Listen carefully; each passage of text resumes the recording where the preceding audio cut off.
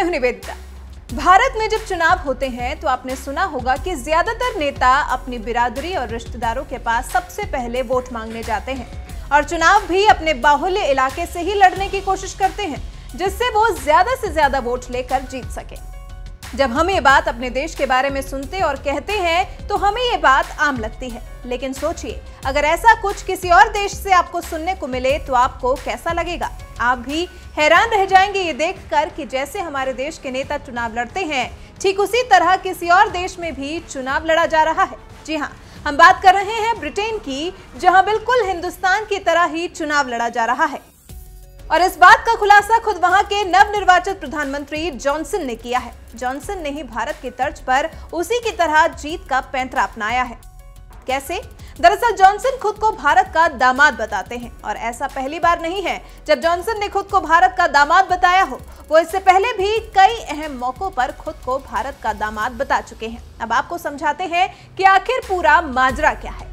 Britain के नए प्रधानमंत्री बनने जा रहे जॉनसन सार्वजनिक सभाओं में खुद को कई दफे भारत का दामाद बता चुके हैं। वो ऐसे पहले ब्रिटिश पीएम होंगे जिनका भारत के साथ गहरा कनेक्शन रहा है। लेकिन ये कनेक्शन कैसा है और वो कैसे भारत के दामाद हैं? पहले आपको इसके पीछे की वजह समझाते हैं और उसके बाद बताते हैं कि कैसे उन्होंने भारत की ही तरह ब्रिटेन में भी जीत का पैंतरा अपनाया है। ब्रिटेन के आगामी पीएम का पत्रकारिता से गहरा नाता रहा है। इस बात का अंदाजा इसी बात से लगाया जा सकता है कि उन्होंने अपने करियर की शुरुआत प्रतिष्ठित टाइम्स मैगजीन से की थी। पत्रकारिता को कई बार पहला प्यार बताने वाले बोरिस अब भी टेलीग्राफ अखबार में साप्ताहिक कॉलम लिखते हैं। शुरुआत में उनके लिखे आर्टिकल्स ऐसी तासीर के हुआ करते थे जो ब्रिटेन के मिडिल क्लास लोगों को ध्यान में रखकर लिखे जाते थे।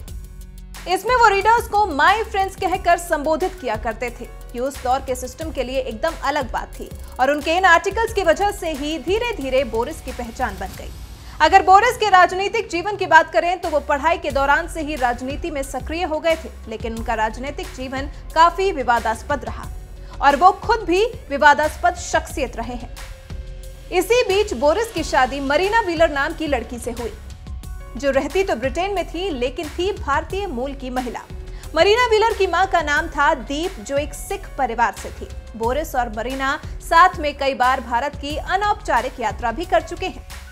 बोरिस और मरीना 25 साल साथ रहे, लेकिन उसके बाद यानी कि पिछले साल ही दोनों के अलगाव की बात सामने आने के बाद मरीना ने ब्रिटिश पत्रकार चार्ल्स व्हीलर से दूसरी शादी कर ली। लेकिन अब जब चुनाव था तो सिखों के वोट भी बोरिस को चाहिए थे, तो बोरिस ने मरीना से अलग होने के बाद भी खुद को भारत का दामाद बताना नहीं छोड़ा और इस चीज का पूरा फायदा उठाया, जैसा कि भारत में उठाया जाता है।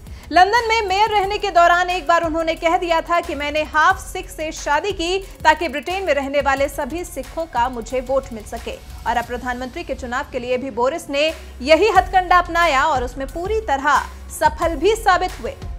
अब बोरिस और मरीना भले ही अब साथ नहीं हैं, लेकिन उसके बाद भी बोरिस भारत के दामाद तो रहे हैं।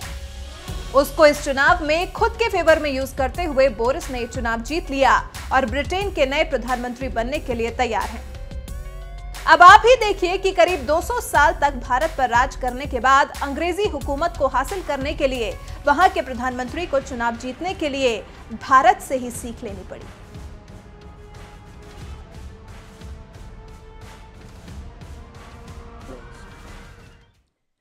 Jeremy Hunt, 46,656. Boris Johnson, 92,153. And therefore I give notice that Boris Johnson is elected as the leader of the Conservative and Unionist Party.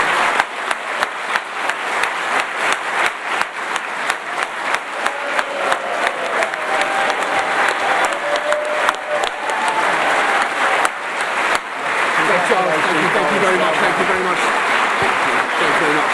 Thank you very much. Well, thank you very much. Good morning, everybody. Thank you. Thank you, everybody. Thank you, Cheryl. Thank you, everybody. Good morning. Okay, right. Thank you so much. Thank you, Cheryl. Thank you, Charles. Thank you very much, Brandon, for a fantastically well-organised campaign. I think it did a lot of credit, as Brandon has just said, to our party, to our values and to our ideals. But I want to begin by thanking my opponent, Jeremy, by common consent, an absolutely formidable campaigner and a great leader and a great politician. Jeremy, in the course of 20 hustings, 20 hustings or husting-style events, it was more than 3,000 miles, by the way, it was about 7,000 miles that we did crisscrossing the country. You've been friendly, you've been good-natured, you've been a font of excellent ideas, all of which I propose to steal forthwith. And above all, I want to thank our outgoing leader, Theresa May, for her extraordinary service to this party and to this country. It was a privilege.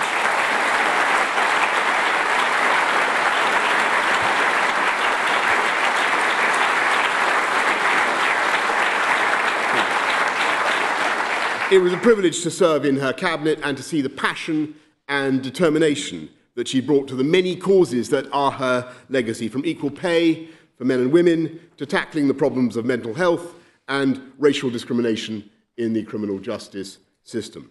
Thank you, Theresa. Thank you. And I want to thank all of you here today, and obviously everybody in the Conservative Party, for your hard work, for your campaigning, for your public spirit, and obviously for the extraordinary honour and privilege that you have just conferred on me. And I know that there will be people around the place who will question the wisdom of your decision. And there may even be some people here who still wonder quite what they have done. And I would just point out to you that, of course, no one party, no one person has a monopoly of wisdom. But if you look at the history of the last 200 years of this party's existence, you will see that it is we Conservatives who have had the best insights, I think, into human nature, and in the best insights into how to manage the jostling sets of instincts in the human heart. And time and again, it is to us that the people of this country have turned to get that balance right between the instincts to own your own house, your own home, to earn and spend your own money, to look after your own family, good instincts, proper instincts, noble instincts, and the equally noble instinct to share and to give everyone a fair chance in life, and to look after the poorest and the neediest, and to build a great society. And on the whole, in the last 200 years, it is we Conservatives who have understood best how to encourage those instincts to work together in harmony to promote the good of the whole country. And today, at this pivotal moment in our history, we again have to reconcile two sets of instincts, two noble sets of instincts, between the deep desire for friendship and free trade and mutual support in security and defence between Britain and our European partners, and the simultaneous desire, equally deep and heartfelt, for democratic self-government in this country. And of course, there are some people who say that they're irreconcilable, and it just can't be done. And indeed, I read in my Financial Times this morning, devoted reader that I am. Seriously, it's a great British brand. I read in my Financial Times this morning that no incoming leader has ever faced such a daunting set of circumstances, it said. Well, I look at you this morning and I ask myself, do you look daunted? Do you feel daunted? I don't think you look remotely daunted to me. And I think that we know that we can do it, and that the people of this country are trusting in us to do it, and we know that we will do it. And we know the mantra of the campaign that has just gone by. In case you've forgotten it, you probably have. It is deliver Brexit, unite the country, and defeat Jeremy Corbyn. And that is what we're going to do. We're going to defeat Jeremy Corbyn.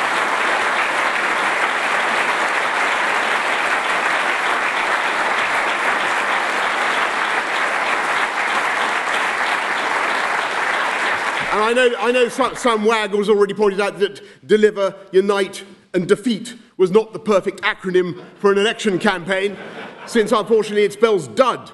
But they forgot the final E, my friends. E for energize.